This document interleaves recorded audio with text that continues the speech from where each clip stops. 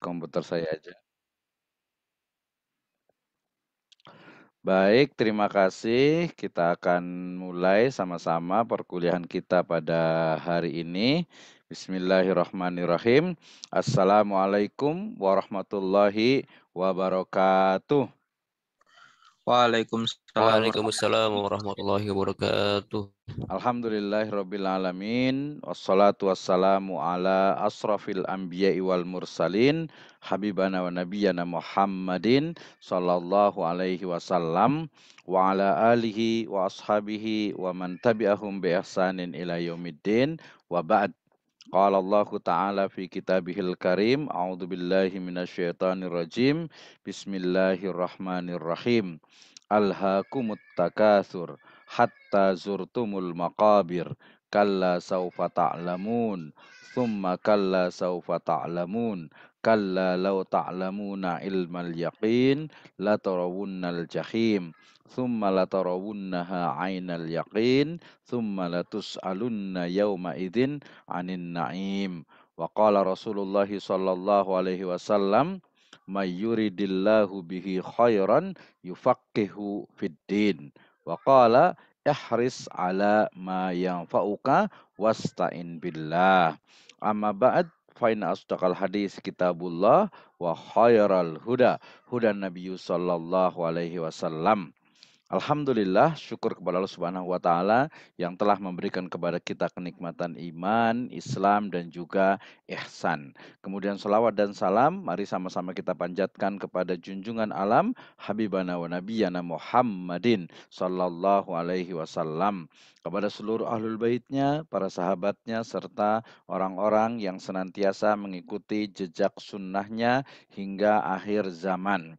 Terima kasih kepada seluruh mahasiswa di program studi Ekonomi Syariah UPN Veteran Jakarta yang masih setia. Kita sudah sampai di pertemuan yang kelima lebih kurangnya ya, 5 atau 6 gitu ya. Yang saya ingat pokoknya yang kelima karena sudah 2 kali setelah UCP yang kedua. Berarti lebih kurang ada 1 atau 2 kali pertemuan sebelum kita sampai ke UCP yang kedua. Nah, hari ini insyaallah taala kita akan bahas tentang riset methodology with Islamic approach ya. Ini sangat penting sekali karena kita berada di program studi ekonomi syariah. Jadi kita membawa nama syariah ya, sesuatu yang ya cukup berat gitu ya di pundak itu, tetapi insya Allah akan dimudahkan oleh Allah Subhanahu wa taala ketika kita lillahi taala, niatkan Allah Subhanahu wa taala, fillahi azza wa jalla, di jalan Allah Subhanahu wa taala, dan ilallahi subhanahu wa taala ya. Kita menuju kepada satu, yaitu Allah Subhanahu wa taala. 6. Baik. Nah, jadi nanti insya Allah di pertemuan berikutnya kita akan bahas secara detail juga terkait dengan pembuatan dari proposal skripsi ya.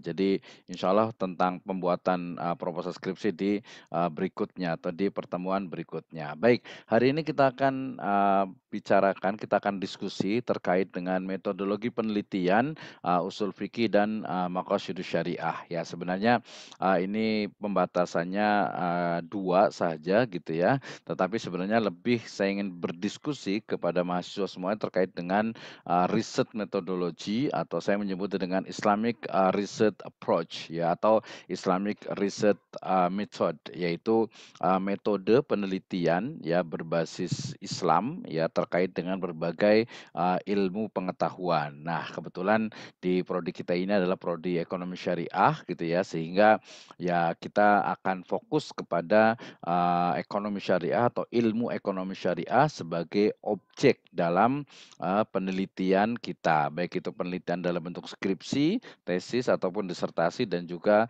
penelitian secara umum yang biasa diterbitkan ke dalam jurnal ilmiah. Baik, saya awali dengan firman Allah Subhanahu wa taala dalam surat At-Takasur ayat 1 dan ke-8 ya. Di sini Allah Subhanahu wa taala berfirman terkait dengan bagaimana ya orang-orang yang bermegah-megahan ya. Jadi bermegah-megahan, alhaakumut takatsur ya. Dikatakan bermegah-megahan telah melalaikan kamu ya, hatta zurtumul maqabir, sampai kamu masuk ke dalam kubur.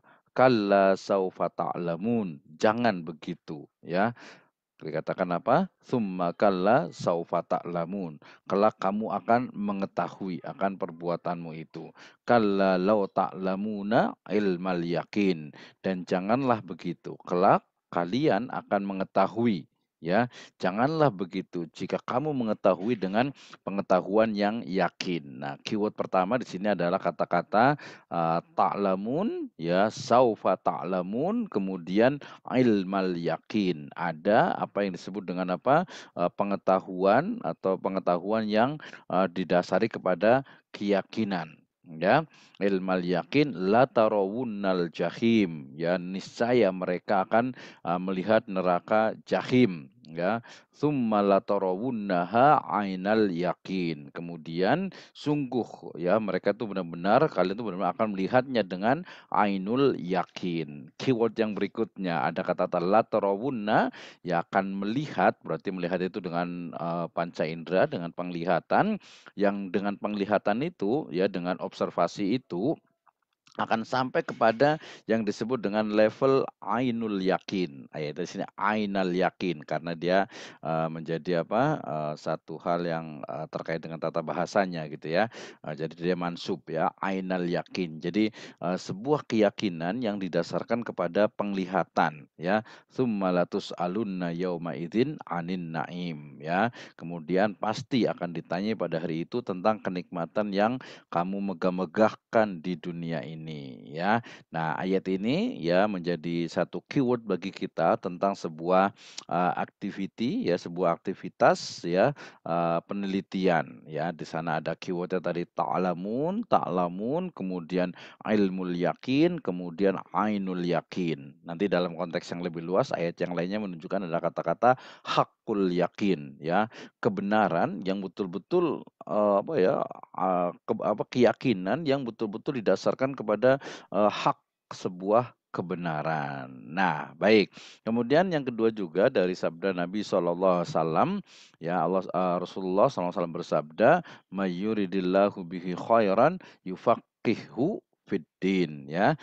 Siapa saja yang dikehendaki oleh Allah Subhanahu wa taala suatu kebaikan, maka Allah Subhanahu wa taala akan memberikan kefakihan, pemahaman agama terhadapnya, ya. Artinya bahwa, ketika mahasiswa semuanya pagi-pagi gitu ya, mungkin kalau nggak ada kuliah itu kadang ada yang, tidur lagi gitu ya. Nah, dengan adanya kuliah ini jam 8 on time, itu menjadi salah satu juga apa, kebaikan bagi kita. Karena selain kita belajar tentang riset metodologi untuk menyiapkan skripsi kita ya, tetapi juga kita membacakan ayat dan juga hadis nabawi yang insya Allah taala akan membawa keberkahan, akan menjadi amal bagi kita ya.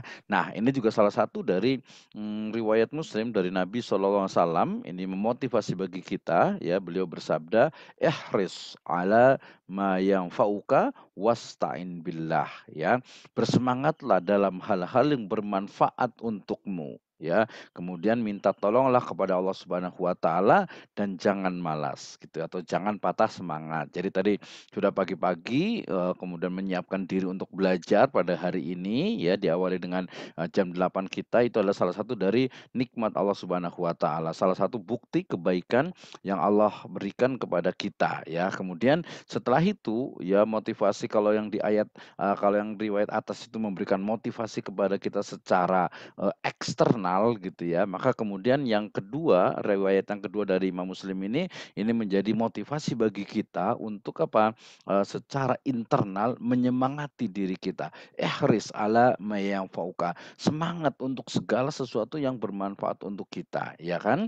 Kuliah kita pasti ada manfaatnya, bukan hanya hari ini, tapi bahkan nanti akan kelihatan di, masa-masa yang akan datang. Jadi, keseriusan seseorang, mujahadahnya seseorang dalam kuliah itu, ya termasuk juga dalam berbagai hal itu nanti akan membuahkan hasil, ya akan menjadikan, suatu usaha itu dia akan menjadi apa, menjadi sebuah, kenyataan. Makanya dalam sebuah riwayat sebuah, pepatah dikatakan apa, dikatakan tuh "Man jadda wajada." Ya, barang siapa yang dia itu bersungguh-sungguh, maka dia itu akan mendapatkan keseriusannya.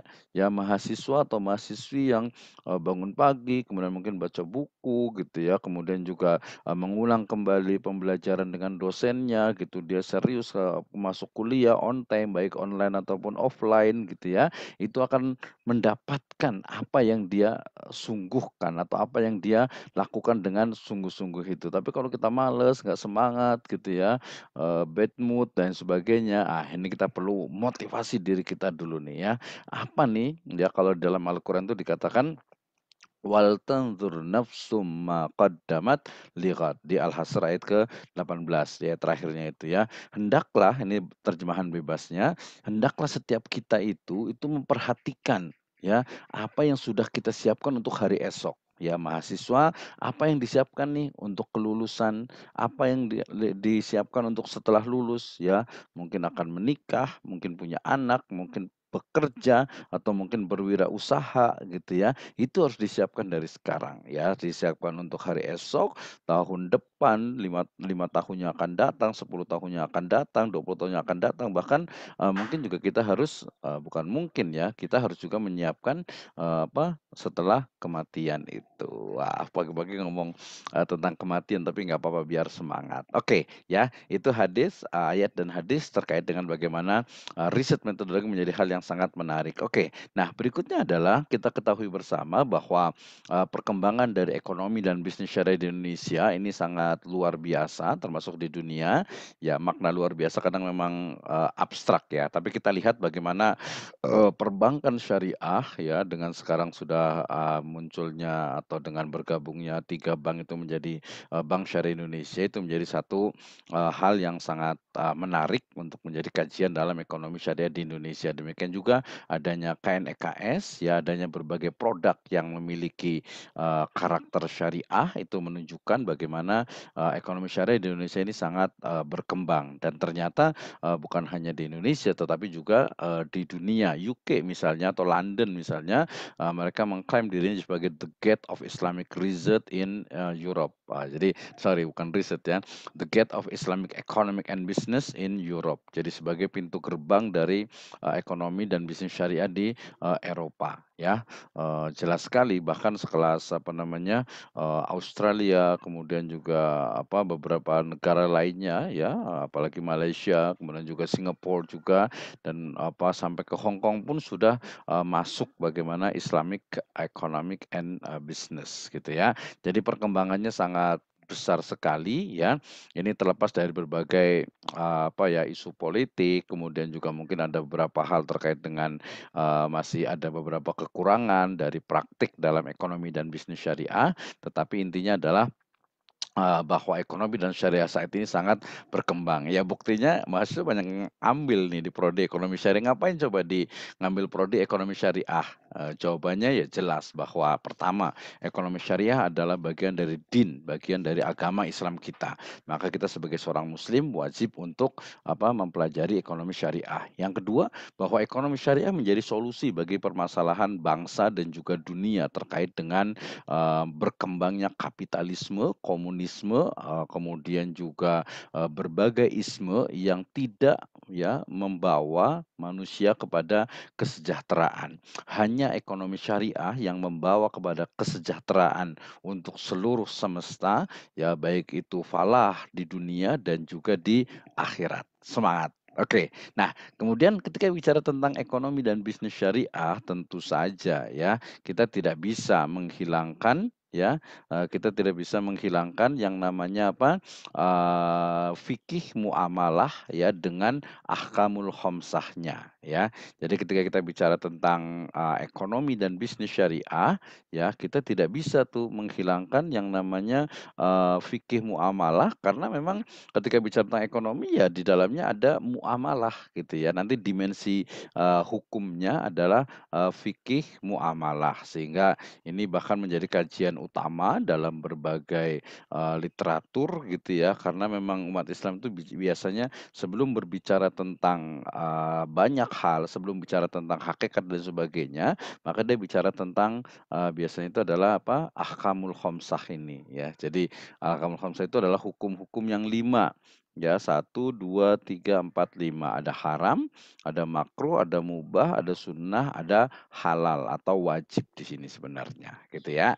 Jadi ekonomi dan bisnis syariah dia tidak bisa lepas dari, yang namanya, hukum dalam Islam atau fikih gitu ya. Sehingga, selalunya ketika ada perkembangan baru, ketika ada berbagai model ekonomi dan bisnis baru, selalu yang ditanya dia halal atau bukan, ya. Ini boleh atau tidak? Wah, kan sekarang lagi rame nih tentang logo atau label halal gitu ya. Ini halal atau tidak nih? Ah, gitu ya.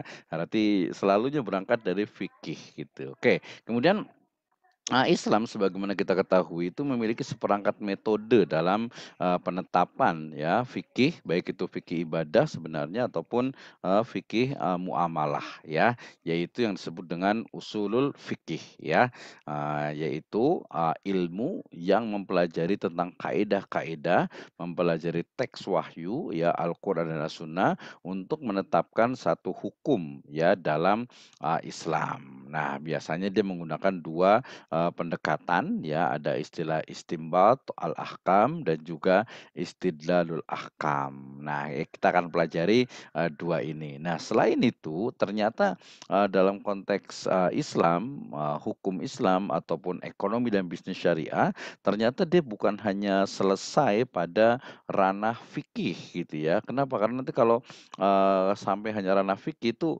nilai-nilai mendalam dari, syariah itu tidak bisa digali ya, tidak bisa, ditemukan gitu ya. Sehingga kemudian muncullah, ranah filosofis atau yang disebut dengan maqasidus syariah.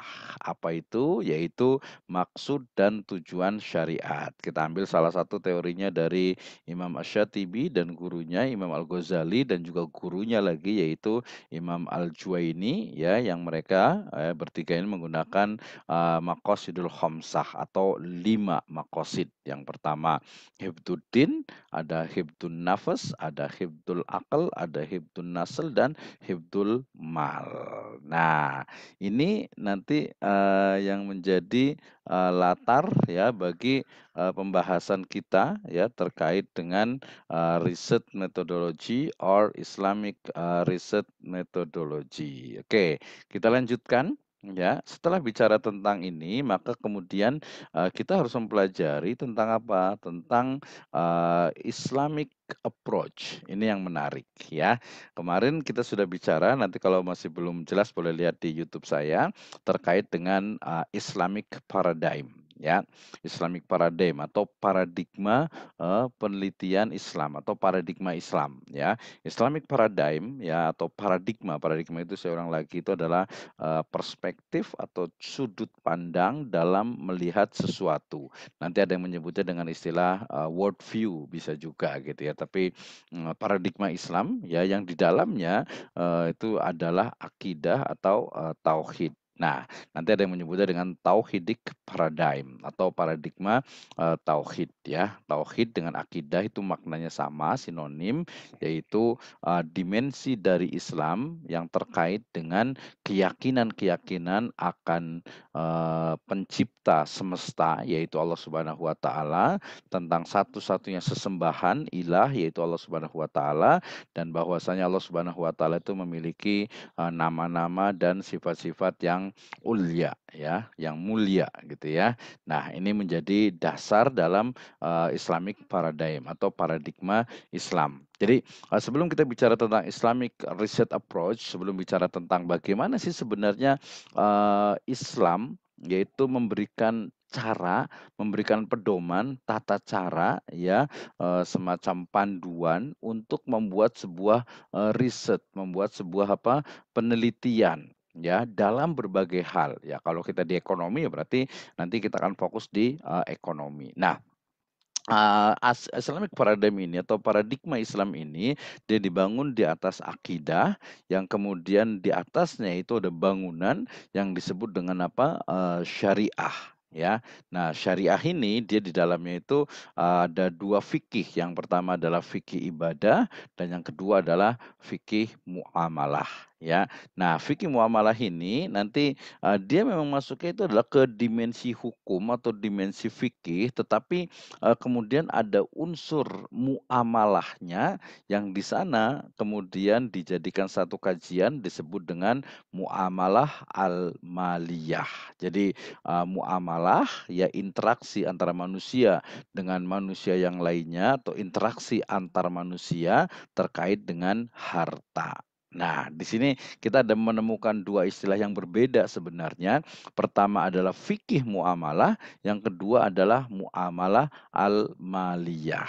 Jadi kalau fikih muamalah, sudah dapat ya mata kuliahnya, itu terkait dengan hukum, aturan, ya fikihnya, syariahnya, sementara muamalah itu adalah interaksi antar manusia, ya, atau interaksi manusia dengan semesta sebenarnya lebih luas gitu. Jadi namanya muamalah itu bukan hanya manusia dengan manusia gitu ya, tetapi juga, manusia dengan binatang, dengan hewan gitu ya, manusia juga, dengan tumbuhan gitu ya, juga manusia dengan semesta. Misalnya, kita sebagai seorang muslim itu tidak boleh, misalnya itu merusak eksploitasi lingkungan secara berlebihan.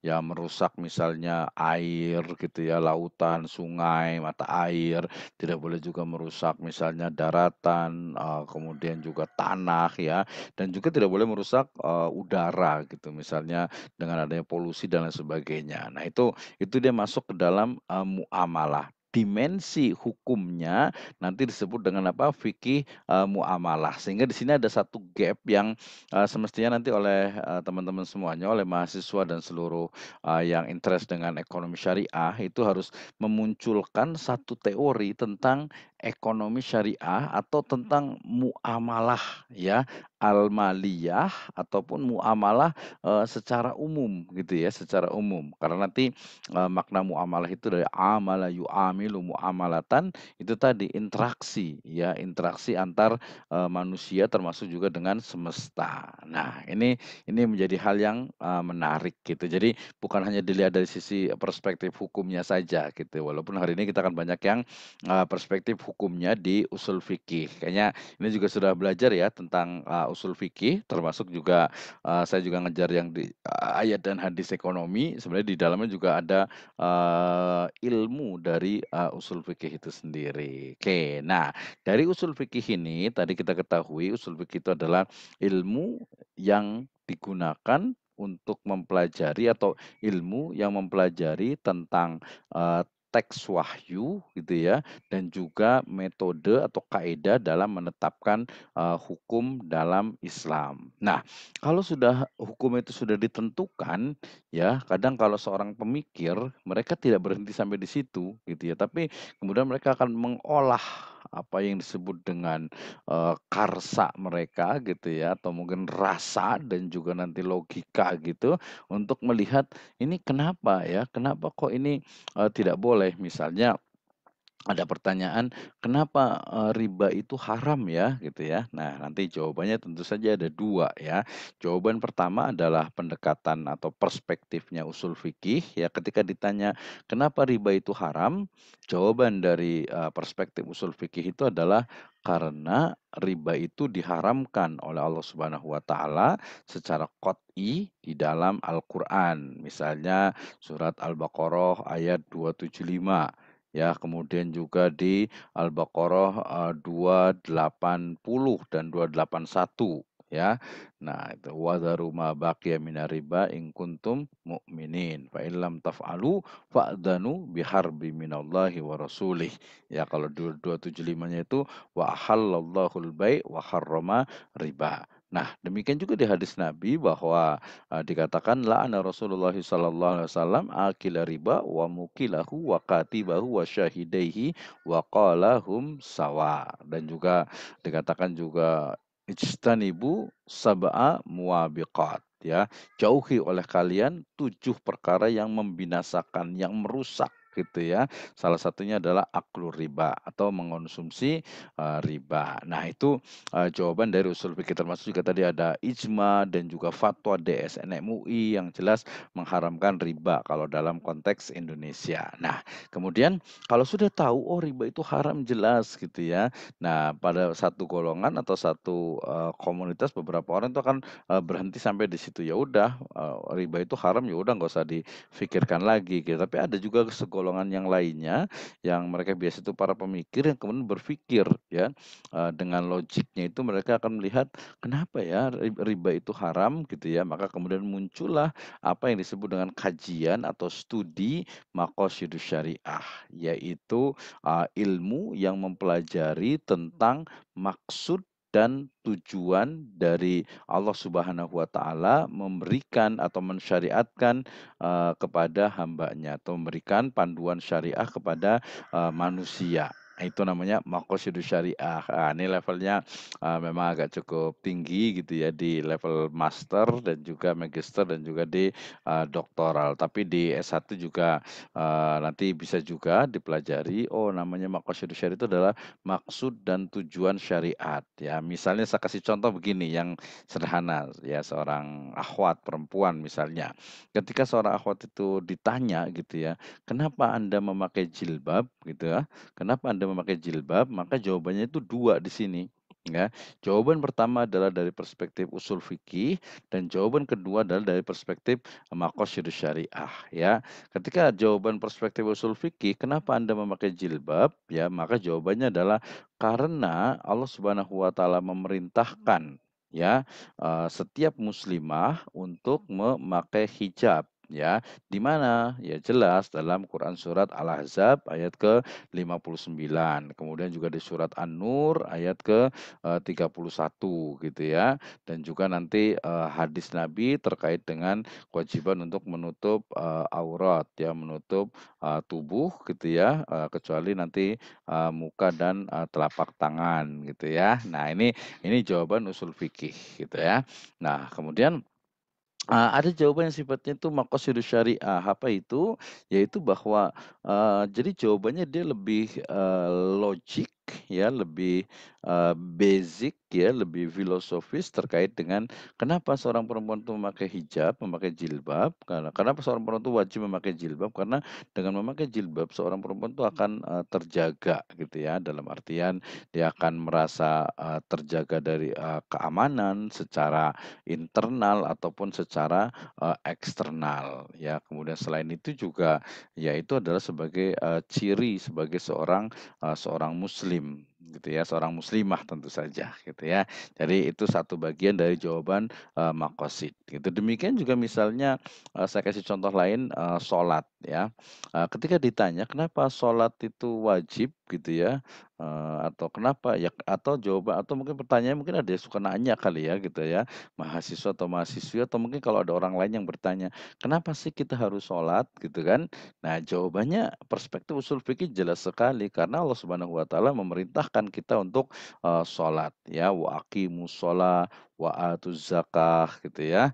Hendaklah mendirikan sholat gitu ya. Kemudian juga, "Inna sholata kanat 'alal mu'minina kitaban mauquta," ya. Kemudian juga di hadis Nabi itu, "Bunyal Islamu ala khamsin, syahadati alla ilaha illallah wa anna Muhammadar Rasulullah wa iqamus shalah," dan seterusnya. Jadi ketika ditanya kenapa kita sholat, karena Allah Subhanahu wa taala mewajibkan yang 5 waktu itu untuk, sholat ya, untuk melaksanakan sholat. Itu adalah jawaban dari usul fikih. Sedangkan dari jawaban maqasidus syariah, ya ternyata ini sudah dikaji dari dulu. Ada Imam Al-Hakim At-Tirmizi, beliau menulis buku judulnya As-Shalah wa Maqasiduha, sholat dan, maksud-maksud tujuannya. Jadi kenapa Anda sholat? Tadi usul fikih sudah ya.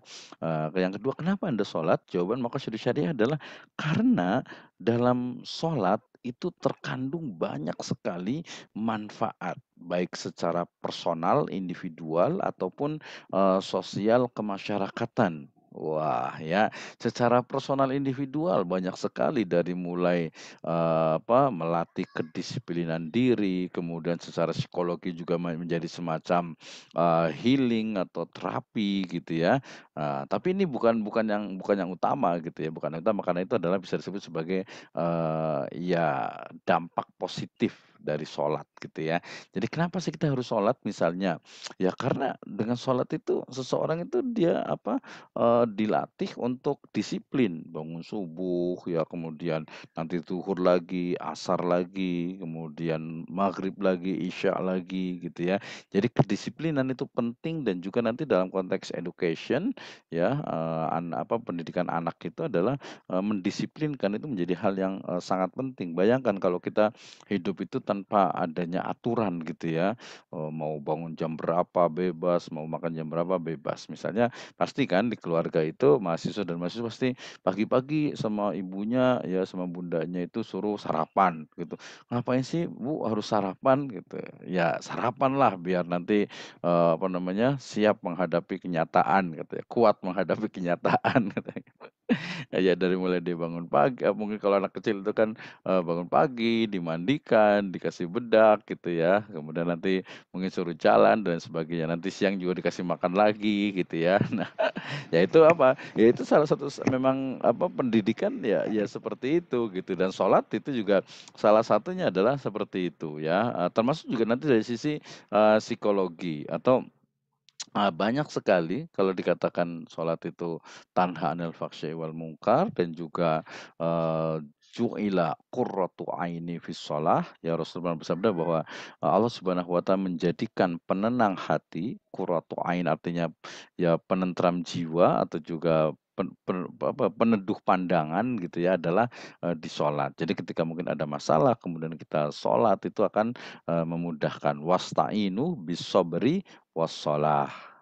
Ternyata secara psikologi sholat itu ya memang memang membawa kepada ketenangan gitu ya. Kayak kalau belum tenang dalam sholat ya berarti, belajar terus gitu ya, belajar terus dan mencoba terus. Oke, nah dari usul fikih dan maqasid ini nanti menjadi satu, kajian yang disebut dengan Islamic Studies atau, Islamic Research, Method, metode penelitian yang Islami. Kenapa harus Islami? Balik lagi ke sini karena paradigma yang digunakan itu adalah paradigma, Islam. Oke ya. Nah tadi saya juga, sudah share beberapa, referensi dari IUIM ya, International Islamic University Malaysia dan juga di Islamabad sebenarnya itu di sana sudah berkembang apa yang disebut dengan, Islamic Research Approach ya. Jadi, melihat riset metodologi ya dalam, perspektif Islam atau lebih tepatnya juga menggali Islam, menggali, keilmuan Islam tentang riset metodologi. Nah, dari yang hari Jumat lalu, saya juga punya ide untuk menulis tentang, Quranic, Research Method atau Quranic Research Approach. Jadi, bagaimana sih sebenarnya, Al-Quran ataupun nanti hadis gitu ya, itu, berbicara, itu membahas tentang, penelitian. Saya ulang lagi, penelitian atau saya ulang lagi dari pernyataannya, bagaimana ya Al-Quran ataupun hadis itu mengkaji atau membahas atau memberi panduan tentang, penelitian, ya. Dan kita tahu kemarin bahwa penelitian itu adalah upaya atau, seperangkat aktivitas untuk mencari sebuah kebenaran, ya kan. Jadi untuk mencari kebenaran misalnya kita kenal yang namanya, salah satu sahabat Nabi yaitu, Salman Al-Farisi. Ya Al-Faris itu artinya Persia. Jadi Salman ini, beliau adalah orang Persia ya, orang Persia dan, awalnya adalah satu riwayat mengatakan, ahlul kitab gitu ya. Tapi ada yang mengatakan lagi juga adalah seorang, Majusi di awalnya gitu ya. Oke kita sebut saja ahlul kitab. Nah, upaya Salman Al-Farisi untuk mencari sebuah kebenaran nubuah, kebenaran syariat itu menjadi epik atau epos panjang ya, di mana beliau itu mengikuti seorang pendeta gitu ya, kemudian Eee, ya mempelajari, Alkitab gitu, kemudian pendetanya itu meninggal, kemudian ikut lagi ke pendeta yang lain gitu ya, terus mencari lagi sampai ujungnya, di pendeta terakhir yang dia ikuti ya, dia istilahnya itu berguru, pendeta itu mengatakan, "Sekarang sudah masanya, akan datang, akan diutus seorang nabi yang berada di kawasan, yang memiliki banyak kebun kurma." Gitu ya. Akhirnya kemudian Salman Al-Farisi ya, singkat ceritanya langsung, sampai ke Madinah dan bertemu dengan Nabi SAW dan, beliau masuk Islam. Itu kan sebenarnya proses panjang untuk mencari sebuah kebenaran. Nah yang dalam Al-Quran yang, sangat menstimulus saya itu adalah kisah tentang, Nabi Ibrahim alaihissalam, di mana beliau itu mencari, Tuhan, mencari Allah Subhanahu wa taala, ya, inni raaitu bukan, yang pertama ketika beliau itu melihat bintang, ya, qala hadza rabbi. "Wow, ini Tuhanku nih, bintang nih di langit bagus nih," gemerlap gitu ya. Tapi kemudian ketika, bintangnya itu redup, hilang, "Oh bukan, ini bukan Tuhan," gitu ya, bukan Allah Subhanahu wa taala. Kemudian, dia melihat bulan, qamar, hadza rabbi hadza akbar, ya. Jadi melihat bulan, kemudian juga nanti melihat matahari yang lebih besar, itu seolah-olah tuh, "Wah ini Tuhan nih, besar nih," gitu.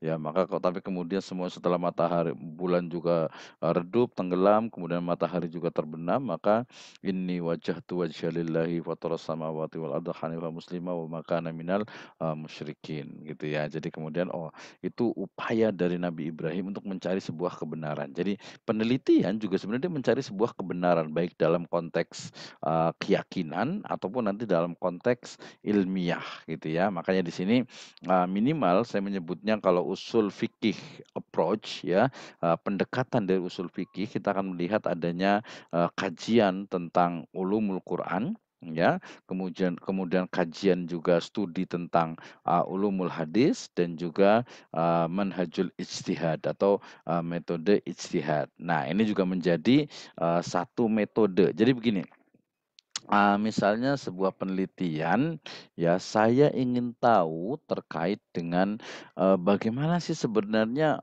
kemarin ada flexing gitu ya, ada binary option gitu, kemudian ada kripto, ada, metaverse gitu ya, bahkan yang sederhana-sederhana aja sebenarnya.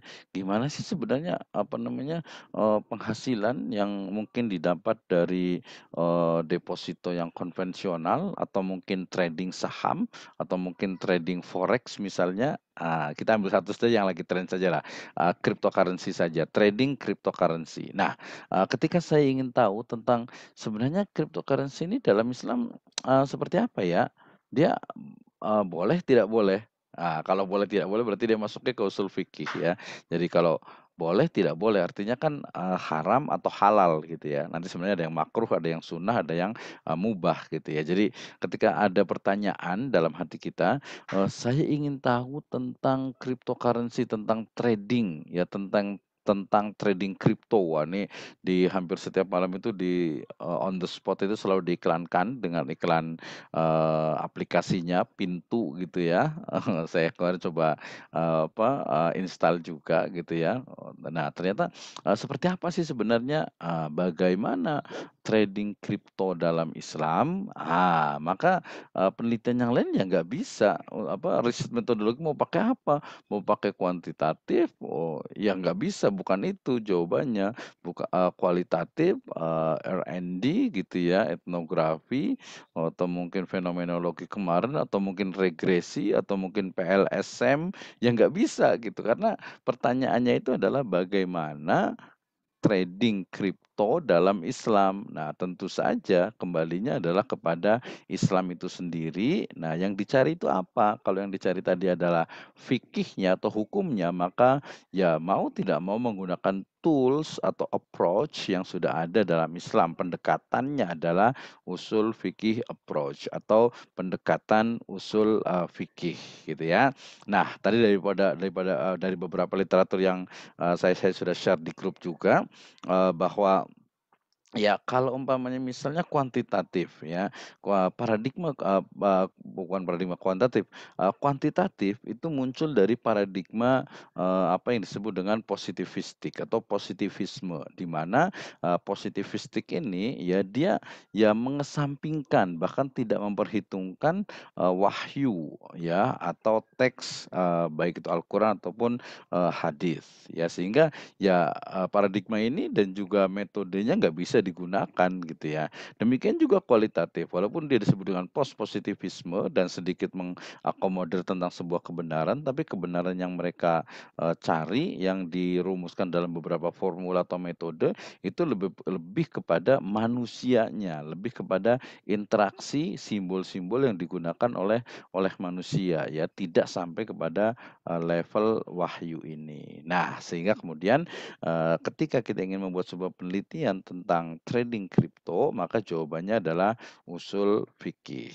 Nah, dalam usul fikih ini, minimal ini ada 3 nih pendekatan atau 3 tool yang kita bisa, gunakan. Yang pertama adalah terkait dengan Al-Qur'an Al-Karim ya, bagaimana, Al-Qur'an ini dia membahas, dia, membicarakan ya tentang, kripto. Nah, tentu saja kripto secara sekarang hakikat itu ya di Al-Quran itu tidak ada, tetapi kemudian kripto sebagai mata uang gitu ya, atau mungkin sebagai mal atau harta ya, apalagi nanti tradingnya, namanya trading itu adalah, jual beli. Berarti, kita akan bicara, kita akan mengambil dari ayat Al-Quran ini terkait dengan, jual belinya ya, kemudian juga tentang, mata uangnya gitu, termasuk juga objek dari jual beli itu atau ma'qud alaihnya itu, ya.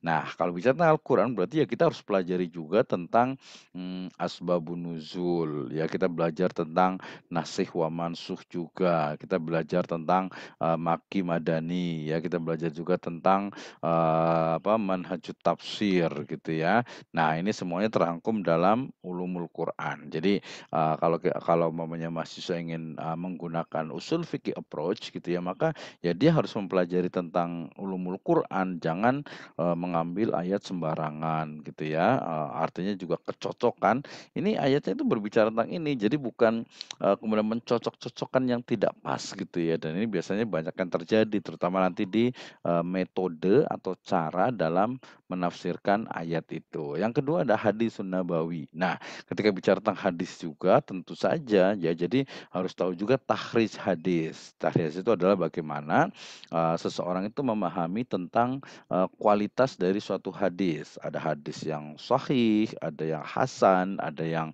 dhaif, ada juga yang, maudhu gitu ya. Nah, itu bisa dilihat dari matan, mohon maaf nih ini bukan mata ya, tapi matan hadis. Ini teksnya belum saya ganti, ini fontnya kurang bagus gitu ya, huruf T-nya ini ya.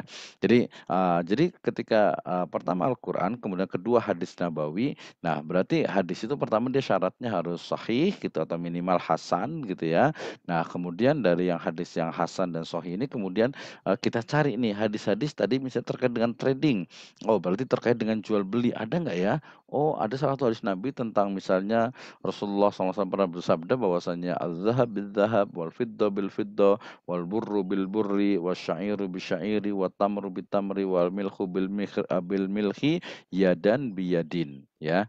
Jadi, perdagangan emas dengan emas, perak dengan perak, gandum dengan gandum, kemudian kurma dengan kurma, kemudian garam dengan garam, itu dia harus apa, dilakukan secara yadan biyadin, harus cash gitu ya, harus, qabdul yad gitu ya, harus betul-betul, dilakukan secara langsung gitu ya. Jadi tidak boleh adanya penundaan, tidak boleh adanya dain gitu ya, baik itu pembayarannya ataupun, penyerahannya. Oh ada ternyata gitu ya, tapi apakah, kripto itu termasuk emas, apa termasuk perak, atau mungkin, pembahasan tentang emas dan perak ini juga mewakili sebagai mata uang gitu ya, atau mungkin sebagai, komoditas. Wah itu berarti dibahas di, step yang kedua yaitu di hadis nabawi. Nah kemudian Yang ketiga itu adalah manhajul ijtihad atau metode atau cara ijtihad. Nah, di sini ada yang disebut dengan apa? Adillatul ahkam atau dalil-dalil dalam hukum Islam yang harus dipelajari nih. Ini dalam kajian usul fikih kayaknya mudah-mudahan mahasiswa sudah pernah belajar ya, berarti tinggal review saja. Kalau belum belajar berarti nanti tinggal baca banyak sekali buku-buku dan juga referensi tentang usul fikih ini. Jadi metode itu adalah cara ya, seorang ahli dalam Islam atau fuqaha, ahli fikih dalam Islam itu melakukan ijtihad. Dia bisa menggunakan, ijma, kesepakatan para ulama, kemudian kias gitu ya, analogi, kemudian juga istislah, kemudian juga istishab ya, kemudian juga bisa istihsan, bisa juga uruf atau kebiasaan, dan juga ada saddu dzari'ah dan beberapa yang lainnya. Jadi minimal ada 3 step ini ya. Oke, saya kasih contoh lain juga, ini yang juga terjadi di masyarakat. Kebetulan ada, salah satu dari mahasiswa saya, beliau, ya qadarullah terkena musibah gitu ya, beliau terkena, penyakit apa ya, eee bukan, dia kena penyakit apa namanya itu, jadi dia itu, harus ini, harus cuci darah gitu ya, harus cuci darah ginjal, oh gagal ginjal gitu ya. Ya usianya sekitar 45-an kali ya, 45 atau 46, ini mahasiswa S2 ya. Jadi beliau itu sakit, sakitnya itu sakit ginjal, gagal ginjal sehingga kemudian, ginjal itu betul-betul tidak berfungsi sama sekali, gitu ya. Jadi ginjal itu tidak berfungsi sama sekali, jadi mohon maaf, jadi nggak bisa apa ya, nggak bisa pipis gitu ya, nggak bisa buang air kecil gitu. Nah, kemudian setiap sepekan 2 kali itu, cuci darah. Oh, cuci darah itu ya minimal 3, 4 jam gitu ya untuk cuci darah itu. Jadi ketika cuci darah itu ya dikeluarkan semuanya gitu ya. Nah, kemudian itu berlangsung sudah hampir 3 bulan, ya 3 bulanan lah ya, 3 bulan. Nah, solusinya adalah 2 ya, solusinya 2. Yang pertama adalah dia apa, dipasang semacam selang ya untuk membuang, air seninya itu ya. Jadi air seni itu keluar lewat apa, lewat selang gitu ya. Ini resikonya sebenarnya nggak terlalu banyak, paling hanya sedikit apa, mungkin kalau nggak hati-hati ada infeksi gitu ya, karena selangnya itu dimasukin ya. Nah, yang kedua adalah dengan, apa yang disebut dengan, transplantasi ginjal. Nah, ginjalnya itu harus diganti. Nah, diganti ini ada 2 cara juga. Yang pertama adalah mengambil ginjal orang lain, oh ini banyak sekali ya di dunia kedokteran ya. Di India misalnya ada satu kampung katanya itu hampir semua apa, laki-lakinya itu apa, menjual ginjalnya, satu di antaranya, kan ada 2, 1 gitu ya. Katanya masih masih bisa hidup sebenarnya gitu ya. Nah, jadi, karena beliau juga seorang kiai gitu ya, pimpinan pondok juga, jadi ada 5 orang santri yang sudah siap nih untuk istilahnya itu apa ya, memberikanlah ginjalnya itu satu gitu. Cuman karena beliau juga apa, istilahnya itu sayang sama santrinya gitu kan ya, jadi kayaknya nggak tega deh kalau umpamanya ginjal santrinya itu dipakai gitu. Padahal santrinya sih ya senang-senang aja gitu ya, apa, artinya ikhlas lah gitu insyaallah gitu ya.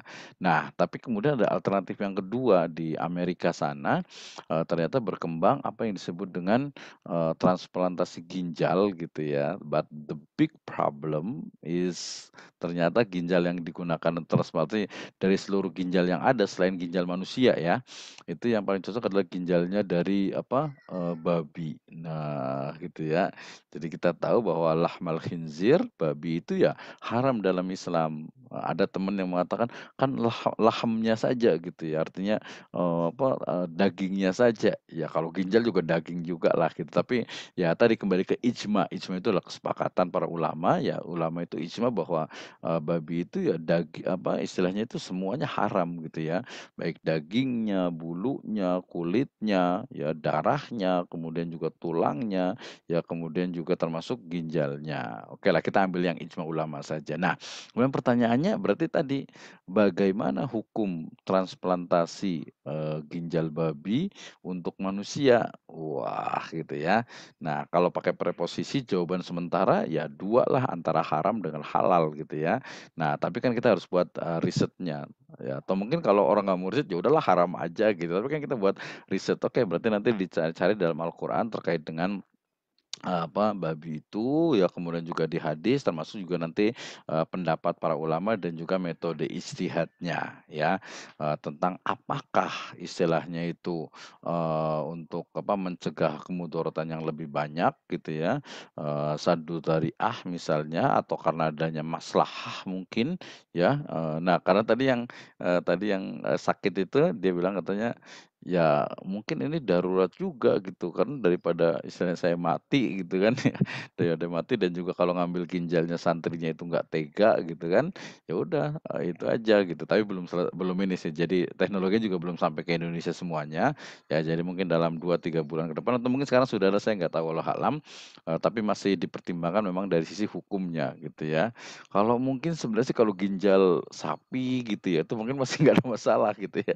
Tapi kan nggak cocok atau mungkin ginjal sapi, kerbau, kambing, atau mungkin ya binatang yang halal lah gitu ya, itu mungkin masih masih mending gitu, tapi ini kok, daging ginjal babi gitu ya, nah ini jadi masalah. Jadi kalau kita ingin tahu, berarti nanti termasuk jual belinya juga dong ketika ditanya, gimana hukumnya, menjual ginjal? Termasuk sebenarnya iya, bagaimana hukumnya menjual ginjal, gitu kan jual beli ekonomi juga gitu ya. Atau mungkin yang sudah umum misalnya, darah gitu ya. Ada juga kan kalau kalau kita istilahnya bukan donasi jadi pendonor. Kalau kita mau donor darah kan kita gratis nggak dibayar gitu ya, tapi giliran kita mau beli darah gitu ya, ke rumah sakit misalnya kan harus bayar gitu kan ya, bahkan kata-katanya juga, beli darah gitu ya, gitu. Nah ini juga jadi gimana nih kalau kita mau beli darah gitu kan, darah orang yang harus cocok dengan kita, kalau donor kan gratis paling cuma dikasih makan, dikasih telur, kacang ijo gitu ya, yang suka donor darah biasanya itu ya. Itu juga nanti kita bisa lihat juga seperti apa sebenarnya. Oke, ini adalah, pendekatan, usul fikih. Kalau dalam ekonomi tadi karena dia usul fikih dan usul fikih itu adalah ilmu yang mempelajari cara, metode untuk menetapkan hukum dalam Islam yang khomsah tadi yang 5 itu, boleh, tidak boleh, bukan boleh sebenarnya, yang haram atau halal, atau sunnah atau mubah atau makruh gitu ya. Nah ini nanti, jadi belajar ini berlaku untuk semua aspek kehidupan kita gitu ya. Misalnya apa ya, tentang, kalau nikah apa ya, nikah siri gitu ya. Wah nikah siri ini ya mungkin, dia, mungkin sah gitu ya, tapi dia makruh gitu ya. Kenapa? Karena mungkin tidak melindungi dari hak-hak perempuan gitu dan lain sebagainya, banyaklah gitu ya. Jadi, usul fikih ini sangat penting untuk, berbagai, permasalahan yang dihadapi oleh umat manusia di masa lalu, masa sekarang, dan juga nanti di masa yang akan datang, gitu ya. Oke, usul fikih approach. Yang berikutnya adalah, dalam usul fikih ini tadi saya sebut tuh ada 2, ada yang disebut dengan istimbat, ada dengan, istidlal. Nah, ini kita sudah sering pelajari ya, jadi istimbat itu adalah ketika kita baca Al-Qur'an ya atau hadis, kemudian kita bisa mengambil hukum, ya kita bisa mengambil kesimpulan dari hadis atau ayat tersebut. Tadi misalnya ya, misalnya tadi saya ulang lagi dalam surat Al-Ahzab ya, "Ya ayuhan nabiyyu qul li azwajika wa banatika wa nisa'il mu'minin yudnina 'alaihinna min jalabibihin." Ya wahai nabi katakanlah kepada istri-istrimu, kemudian juga, li wa banatika anak-anak perempuanmu, wa nisa'il mu'minin dan juga perempuan-perempuan yang beriman hendaklah yudnina 'alaihinna min jalabibihin, hendaklah mereka mengulurkan jilbabnya ke seluruh tubuh mereka. Oh, berarti ayat ini menunjukkan, perintah Allah Subhanahu wa taala kepada Nabi agar menyuruh, istri, anaknya, dan juga perempuan-perempuan yang beriman itu untuk apa? Menutup, tubuhnya gitu ya, berpakaian yang syar'i. Oh, berarti menunjukkan kewajiban untuk menutup aurat, memakai hijab, dan lain sebagainya gitu ya. Itu namanya istimbat gitu ya. Atau mungkin dalam ayat dikatakan itu apa, dikatakan itu wa ahallallahul bai' wa harrama riba, tadi 275 ya, Al-Baqarah. Nah, berarti wa harrama riba, mengharamkan riba, ya berarti memang riba itu ya haram gitu ya. Riba itu ya haram, jelas, berarti tidak boleh dilakukan. Nah, itu namanya istimbat. membaca ayat atau hadis, kemudian menyimpulkan satu hukum atau menyimpulkan hukum dari ayat dan hadis tersebut. Sedangkan yang kedua, istidlal itu adalah metode ijtihad yang digunakan oleh para fuqaha ya untuk menetapkan suatu hukum. Jadi kalau, istinbat itu dia baca ayat dan hadisnya gitu ya, kemudian kalau istidlal justru ada kasus dulu ya, ada case tertentu. Misalnya tadi transplantasi ginjal babi untuk manusia, boleh tidak? Oh, berarti kan dicari nih, ya dicari. Ayatnya ada nggak ya tentang ini? Hadisnya ada nggak ya? Perkataan ulama ada nggak ya? Ada maslahatnya nggak nih? Atau kebiasaan ada nggak nih? Ya atau mungkin, dari sisi misalnya apa, qaulus sahabi misalnya gitu ya. Nah itu istidlal. Jadi metodenya adalah membaca ayat, yang kedua adalah menghadapi kasus. Yang paling banyak sekarang yaitu ya ini gitu ya, ini. Ya kalau gabungan dari keduanya sangat mungkin juga ketika dia ada satu masalah, tadi trading ya, berarti pakai istidlal. Nah, trading ini ada nggak ayatnya?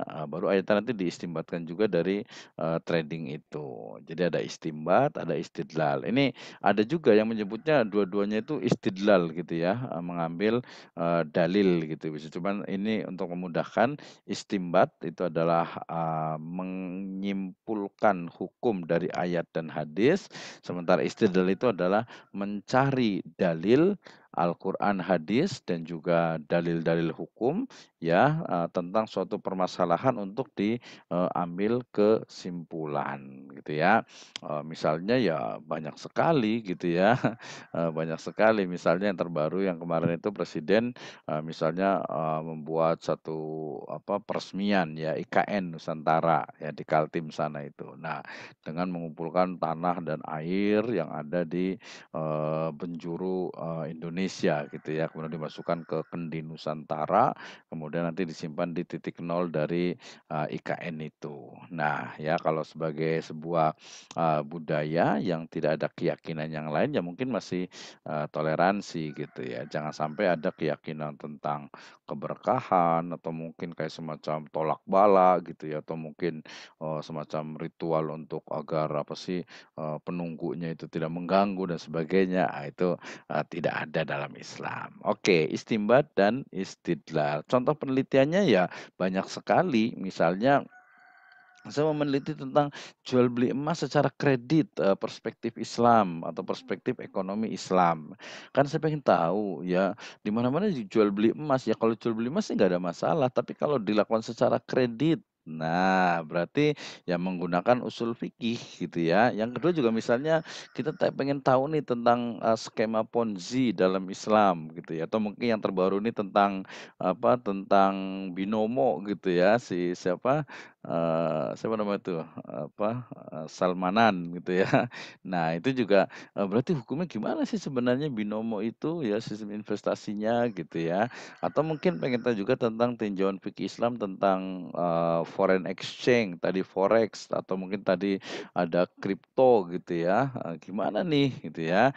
Nah kemudian juga misalnya ini ada tesis mahasiswa saya tentang reseller by dropship pada e-commerce ya menurut, perspektif ekonomi syariah. Jadi, reseller by dropship ini gimana nih gitu ya, padahal Nabi SAW pernah bersabda bahwa, "La tabi ma laisa indak," ya, jangan menjual sesuatu yang tidak ada pada, kalian ya. Tetapi ini juga nanti bisa kita gabungkan dengan riwayat yang lainnya gitu ya. Misalnya bahwa tadi dikatakan Nabi bersabda bahwa, "La tabi' ma laisa indak," ya, jangan menjual sesuatu yang tidak kalian miliki gitu ya. Artinya kalau kita belum punya barangnya, ya kita tidak boleh jual gitu ya. Tapi kemudian ketika kita menggunakan akadnya baik salam gitu ya, jual beli salam, pesanan, ya boleh gitu. Yang penting, spesifikasinya, disebutkan gitu ya. Nah kalau sekarang biasanya, dari misalnya pabrik, kemudian kita menjualkan, kita pasang iklan di medsos, kemudian nanti kalau ada yang beli, kemudian mereka suruh kirim, kita dapat, fee. Nah, cari jawabannya bagaimana? Ya cari pakai penelitian dengan pendekatan usul fikih. Atau mungkin sekarang lagi tren juga nih tentang studi pengelolaan dana haji dalam tinjauan maslahah. Kita tahu bahwa dana haji kita di Indonesia ini selain untuk ya investasi gitu ya, juga digunakan yang banyak itu adalah untuk sukuk ya atau bahasa lainnya adalah obligasi syariah. Nah,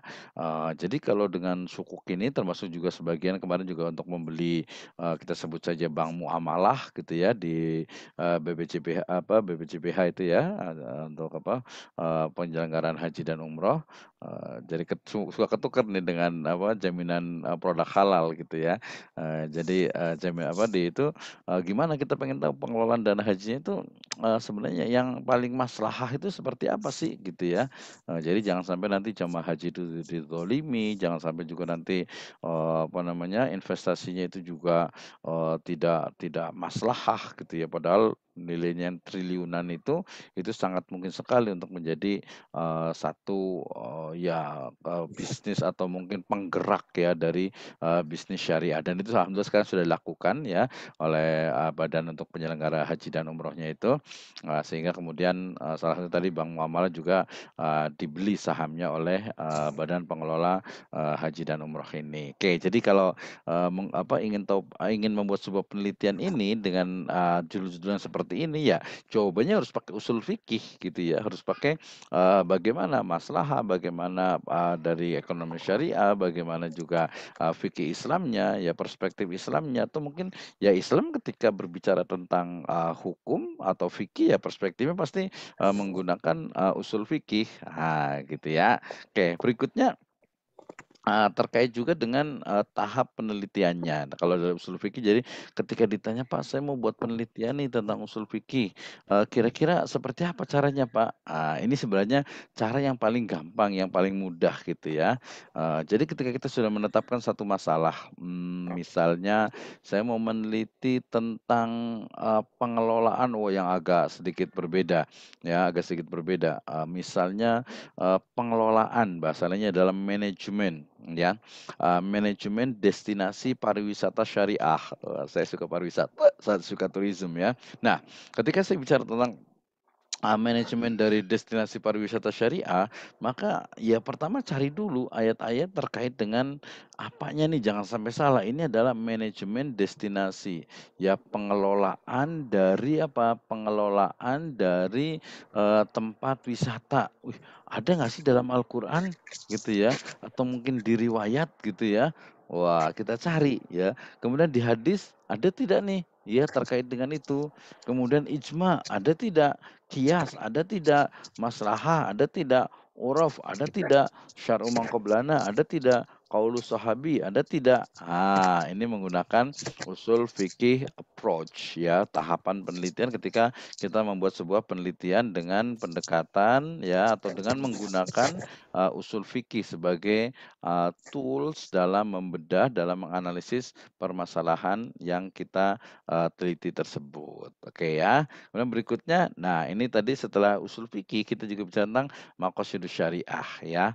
Jadi maksud dan tujuan syariat. Ternyata ya teman-teman semuanya, syariat itu diturunkan ya, kenapa kita itu Islam? Dalam Islam itu tujuannya pertama adalah hifdzuddin ya, menjaga, melindungi, melestarikan dan mengembangkan din atau agama. Yang kedua ada hifdzun nafas, menjaga, melindungi, melestarikan, dan mengembangkan nafas, jiwa manusia. Oh, manusia bisa dikembangkan nggak sih? Ya jiwanya manusia itu ya kalau dalam bahasanya Abu Zahra itu tahdzibul fard. Jadi mendidik manusia. Ada hifdzul akal juga, menjaga, melindungi dan juga mengembangkan akal ya. Artinya mengembangkan ya pendidikannya gitu ya. Jadi ketika ada satu program kemudian ternyata dia justru merusak gitu ya, maka ya dia tidak hifdzul akal. Wah, misalnya nih, yang ngomongin tentang game online. Game online itu dia ada hifdzul akalnya nggak sih? Ya, Hifdzul akal ada nggak sih kalau umpamanya, game online? Wih kayaknya ada Pak, soalnya dia, mendidik, mengajarkan atau mungkin juga ya mengharuskan pemain itu, player itu untuk mereka mengatur strategi. Wah bener juga nih, berarti ada hifdzul akalnya. Tapi kemudian, jangan-jangan, game online ini dia bikin kecanduan. Wah itu juga bukan hifdzul akal, tapi justru malah merusak ya. Jadi merusak akal juga sama seperti, narkoba gitu, naudzubillah ya. Narkoba itu kan sebenarnya ya dia ada manfaatnya kalau untuk kedokteran gitu ya, misalnya untuk misalnya bius gitu ya, untuk ketika orang dioperasi gitu. Tapi kemudian ketika disalahgunakan ya narkobanya itu ya mudorotnya untuk akal, untuk juga pikiran, ya untuk manusia itu juga kan merusak. Nah gitu, jadi game online ada dimensi hifdzul akalnya gitu ya, karena dia menyusun strategi, dia berjuang dan sebagainya. Tapi kalau dia menjadi kecanduan dan merusak, ya jadi bukan hifdzul akal lagi. Hifdzun nasl ini termasuk juga kalau bahasa sederhananya adalah ramah anak gitu ya. Jadi, hifdzun nasl itu menjaga, melindungi, melestarikan dan mengembangkan keturunan ya. Hifdzul mal juga sama, terkait dengan menjaga, melindungi, melestarikan dan mengembangkan dari, mal harta itu. Nah, dari maqasidus syariah ini walaupun ini baru satu teori ya, ini adalah teorinya Imam Syatibi dari guru beliau yaitu Imam Al-Ghazali dan terinspirasi juga oleh Imam Al-Haramain Juwaini. Jadi 3 ini yang kemudian merumuskan dari, maqasidul khamsah. Jadi maqasid yang khamsah, yang 5 ini. Nah, kemudian contohnya seperti ini. Saya ingin meneliti tentang ini kebetulan sudah selesai penelitiannya tentang, indikator dari maqasidus syariah di wedding organizer. Nah, ini yang belum nikah kan ya. Oh, ternyata ada beberapa wedding organizer yang dia mengklaim itu syariah atau Islamic wedding organizer. Nah, kalau kita pendekatannya menggunakan maqasidus syariah, ini yang disebut dengan maqasidul khamsah, maka ada dimensi dari hifdzuddin ya, dan indikatornya itu adalah tidak ikhtilat, misalnya tidak bercampur baur antara, laki-laki dan perempuan, adat sesuai syar'i. Jadi walaupun dia misalnya pakai pakaian adat, tapi dia tetap pakai hijab gitu ya. No pre-wedding ya, kalau pre-wedding itu mungkin foto biasanya mungkin tidak sentuhan, agak jauh itu mungkin, nggak ada masalah gitu. Tapi kan kalau pre-wedding itu biasanya kadang, ya nggak islami lah gitu, pre-wedding udah sentuhan, bahkan naudzubillah ada yang sampai pelukan gitu ya, itu tidak bagus ya. Periasnya syar'i, artinya, dalam merias ini juga tidak sampai kepada, tabarruj gitu ya, berlebihan dan juga nanti, menjaga sholat, terutama nanti dalam walimahnya nih. Banyak nih, karena pakaiannya itu mungkin ribet gitu ya, kemudian juga, bedak yang mungkin tebel gitu ya, pakai maskara atau mungkin pakai apa lagi tuh, sehingga dia kalau wudu itu susah gitu ya. Nah, maka kemudian ada beberapa malah sholatnya itu ditinggalkan, itu tidak syar'i. Hifdzun nafas misalnya di no standing party, misalnya ya kalau makan itu hendaknya dia, duduk gitu ya, tidak, berdiri. Pakaiannya juga, tadi syar'i juga, cateringnya juga harus halal gitu ya dan thoyyib, make up-nya juga tadi tidak boleh, tabarruj. Hifdzul akalnya, ini biasa terkait dengan kalau walimah ada musik-musik yang nggak islami gitu ya. Ada nggak yang musik islami itu ya? Oh ada perdebatan lah itu ya. No alkohol jelas juga gitu, hifdzul asalnya keturunan yang, sah, kemudian juga bukan MBA ya, married by accident gitu ya. Jadi betul-betul nikahnya juga yang memang syar'i, dalam akadnya itu ya sehingga nanti anak-anak itu bisa dinikahkan. Kemudian hifdzul malnya terkait dengan penggunaan rekening syariah gitu ya, bahwa, namanya Islamic Wedding Organizer ketika dia melakukan transaksi ya haruslah ada, rekening syariah. Bahkan nanti dari Hifdzuddin ini sebenarnya dia juga harus ada dewan pengawas syariah gitu ya, walaupun waduh Pak berat kalau di industri itu biasanya, ini nambah kos lagi Pak gitu ya, atau mungkin ada halal wedding organizer gitu, wah nanti harus ada logo halalnya, bayarnya mahal Pak gitu kan. Nah ini ya kita bisa diskusikan gitu ya, tapi intinya hifdzul mal ini adalah memang, bahwa pengelolaan keuangan di WO ini, WO ini ya atau WO gitu ya, di WO ini ya dia harus, menggunakan, rekening bank syariah. syariah. Kalau dia mau pakai asuransi, ya berarti pakai, asuransi, syariah. Kontraknya juga sama, kontraknya apa nih? Wah, kita kemarin, mungkin yang masih, pernah nonton TV kemarin itu ada perdebatan, ada sengketa, beberapa artis itu terkait dengan, wedding organizer gitu. Yang satu bilang udah nggak punya utang gitu ya, tapi yang WO-nya itu bilang dia, punya apa, bukti, akad atau kontraknya. Nah ini kan maka akadnya itu harus jelas nih, tanda tangannya, kemudian juga akadnya pakai apa nih, akad ijaroh biasanya berarti ya, ijaroh karena sewa atau jual beli jasa gitu kan ya. Ini juga harus jelas, harus tertulis, mana dalilnya tadi di Al-Baqarah 282, a'udzubillahi minasyaitonirrajim, ya ayyuhalladzina amanu idza tadayantum bidainin ila ajalin musamma faktubuh. Ya kalau kita melakukan transaksi, tidak secara tunai gitu ya, maka ya ditulis gitu ya, ditulis berarti ini termasuk akad-akad yang sifatnya itu, besar gitu ya. Nah contohnya juga, ada juga misalnya menggunakan, wakaf berbasis teknologi blockchain ya, di blockchain ini sekarang sudah sangat berkembang terutama nanti di dunia apa, e-commerce ya dan juga di, NFT yang kemarin itu ya. Jadi kalau penelitian tentang wakaf berbasis jadi maksudnya pengelolaan ya, manajemen ya, pengelolaan wakaf berbasis teknologi, blockchain gitu ya. Maka pertanyaannya itu adalah bagaimana mekanisme kerja dari teknologi blockchain dalam, pengelolaan wakaf, terutama nanti, dari mulai, pengumpulannya sampai kepada, pendistribusiannya sehingga semua orang itu bisa tahu, oh uang ini dipakainya untuk ke sini gitu ya, kemudian pengelolaan itu seperti ini, transparansi dan sebagainya. Nah, termasuk juga pertanyaan kedua adalah bagaimana teknologi blockchain mengimplementasikan, hifdzul mal. Karena tadi kita bicara tentang maqasid syariah, berarti lebih kepada hifdzul malnya itu seperti apa sebenarnya dalam, teknologi blockchain itu. Dan juga, hifdzul iktisad dalam teknologi ini berarti, di level master atau PhD, doktorat itu sudah masuk kepada, oh ternyata tadi bukan hanya ini ya, bukan hanya, maqasidul khamsah ya, tapi sudah, masuk juga kepada maqasidus sittah gitu ya. Karena selain ada hifdzul mal, di sini ada tambahannya yaitu adanya, hifdzul iqtisad ya. Artinya ini sebenarnya ini menjadi satu teori ke depan yang akan, berkembang nih, apa yang disebut dengan hifdzul iqtisad yaitu, dia melihat pada perlindungan, menjaga, melindungi, melestarikan, dan, mengembangkan dari ekonomi, terutama tadi ekonomi umat. Wah, ini tadi yang saya sebut dengan, kalau kita cinta NKRI ya, kalau kampus UPN Veteran Jakarta ini adalah kampus bela negara, saya ulang terus gitu ya, berarti ya harus mengamalkan ekonomi syariah, karena hanya ekonomi syariah yang membawa kepada kemaslahatan untuk semuanya, muslim ataupun non-muslim, ya. Jadi bukan hanya untuk segelintir, orang saja gitu ya.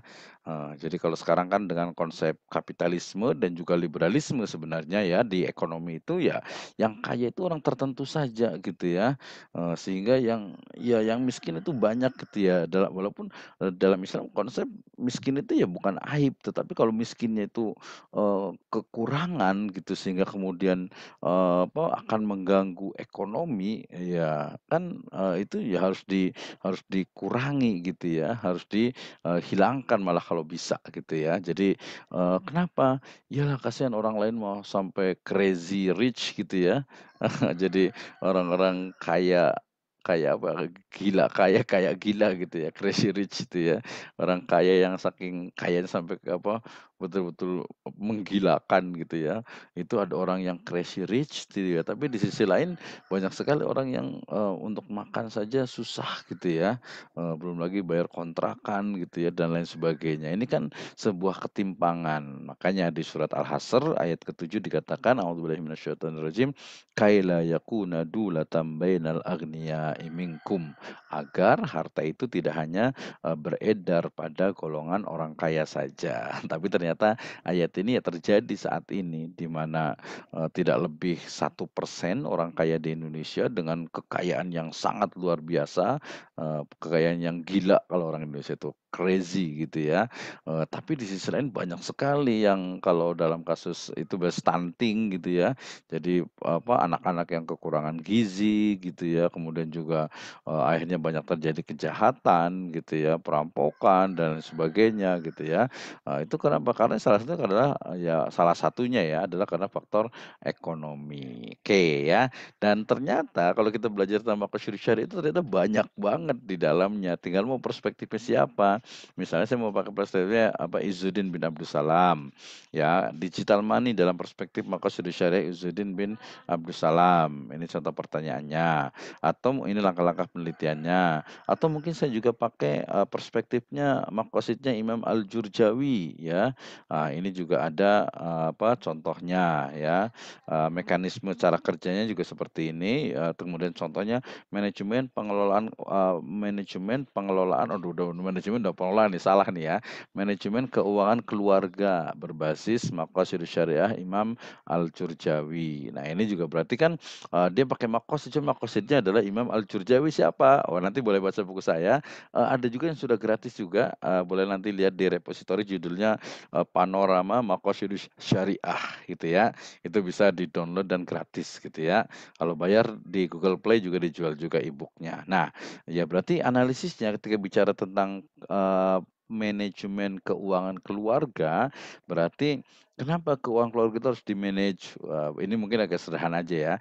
Kemudian bagaimana perspektif Maqasidus Syariah Imam Al-Jurjawi dalam manajemen pengelolaan keuangan keluarga?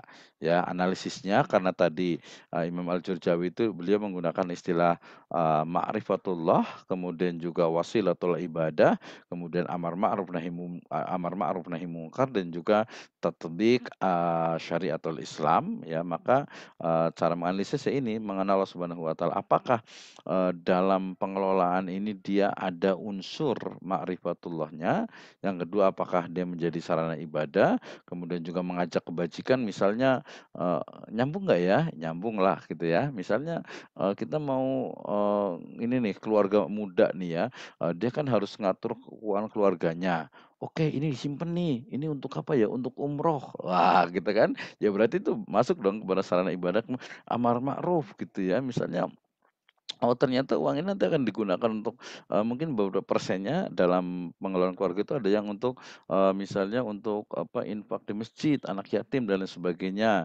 Kemudian juga tatbik dari, syariatul Islam, oh jelas sekali ya karena, uang itu dipakai untuk, nafkah istri, anak gitu ya, mungkin juga orang tua dan seterusnya. Oke, ini juga ada lagi Imam Al-Juwaini tadi yang saya sebut, nama lengkap beliau adalah Abdul Malik bin Abdul Al-Juwaini. Ini terkait dengan teori di maqasidnya ada amrud doruri, ada hajatul amma, ada mandubat, ada tahalli dan juga yang ya.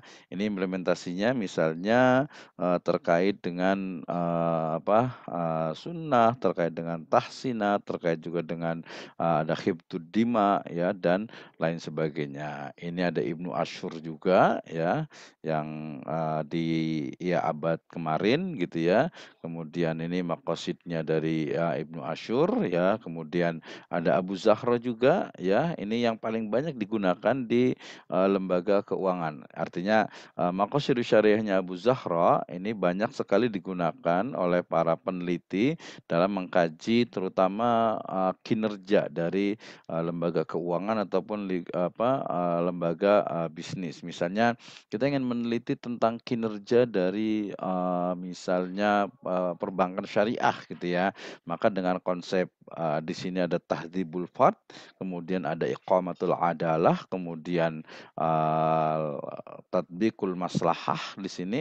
3 komponen yang menurut Abu Zahra ini dalam, buku beliau di di Ushulul Fiqih Maqasidus Syariah, ini bisa menjadi tools dalam menganalisis berbagai permasalahan yang ada di dunia modern terutama dalam bidang, ekonomi dan, bisnis ya. Misalnya nih saya ingin tahu tentang analisis kontrak kerja outsourcing dalam perspektif maqasidus syariahnya Abu Zahroh. Wah, berarti, pertanyaannya bagaimana implementasi tahdhibul fard dalam kontrak kerja yang outsourcing ini, kemudian juga iqamatul adalah itu seperti apa dalam kontrak kerjanya, dan juga nilai-nilai maslahat dalam, kontrak kerja dari, outsourcing itu, ya. Karena kan outsourcing itu kemarin ada kesannya itu negatif gitu ya, tapi di sini ada juga nih outsourcing, perusahaan outsourcing yang dia baik kok, dia sama dengan perusahaan lainnya gitu ya, walaupun di-outsourcing tapi, karyawannya itu juga bagus dan tapi ini fokus kepada kontrak kerjanya. Jadi di kontrak kerja antara pemilik, perusahaan outsourcing dengan, karyawannya itu, seperti apa sebenarnya. Ah, gitu ya. Ini contoh-contoh dari kontrak kerja. Oh, ini saya. Oke, demikian materi kita terkait dengan, maqasid syariah terkait dengan Islamic Research Approach or Islamic Research Method. Wah, sudah 9:25 ternyata ya. Oke, saya akan stop, share dulu. Nah, baik, itu terkait dengan Islamic, Research Method. Nah, sekarang kita masuk ke sesi diskusi. Saya kasih waktu lebih kurang, 10 sampai 20 menit untuk ada yang mau bertanya terkait dengan permasalahan, metode penelitian Islami, ya. Jadi, satu metode yang digunakan dalam sebuah penelitian yang basicnya adalah Islamic paradigm, paradigma Islam, ya, dengan berbagai ilmu. Tadi misalnya, kalau hukum berarti terkait dengan apa, usul fikih. Kalau dia filosofis terkait dengan maqasidus syariah. Termasuk sebenarnya ini yang belum dikembangkan itu adalah, Islamic economic and, business approach ya. Yang ini mungkin perlu dikembangkan yang betul-betul bersumber dari teori-teori yang dikembangkan oleh, para ulama gitu ya. Misalnya ada, tadi ada Pak Aziz juga di sini yang, bicara tentang, metode atau pemikiran ekonomi dari, Ibnu Taimiyah misalnya gitu ya.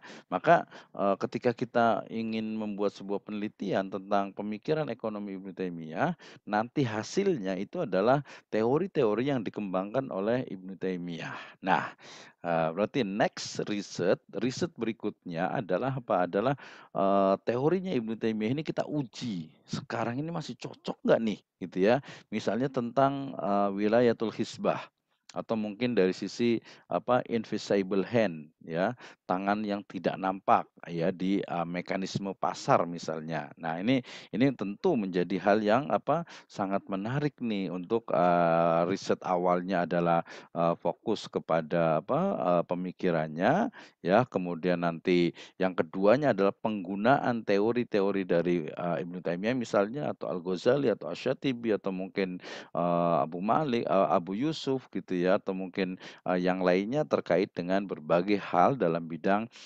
ekonomi dan bisnis syariah. Jadi ini yang belum banyak digali, mudah-mudahan nanti kalau mahasiswa masuk di UPN Veteran Jakarta ini, oke, S1 mungkin mungkin masih masih deskriptif, tapi sudah mulai mempelajari. Kemudian di S2 bisa lanjut gitu ya, itu lebih detail lagi mengembangkan teori-teori tentang, ekonomi, syariah gitu ya. Apalagi nanti dalam, konteks Indonesia nih, ini akan menjadi hal yang, unik dan, sangat dibutuhkan oleh masyarakat gitu. Baik, saya berikan waktu lebih kurang, 10 sampai 20 menit untuk, bertanya. Nanti sampai 9:45 kita selesaikan, pembelajaran kita ini gitu ya. Tapi, nanti saya mau kasih challenge insyaallah dalam 45 menit ke depannya berikutnya. Oke, atau mungkin 10 menit karena biar nanti bisa banyak menjelaskan apa bisa mengerjakan challenge-nya. Silakan ada yang mau bertanya?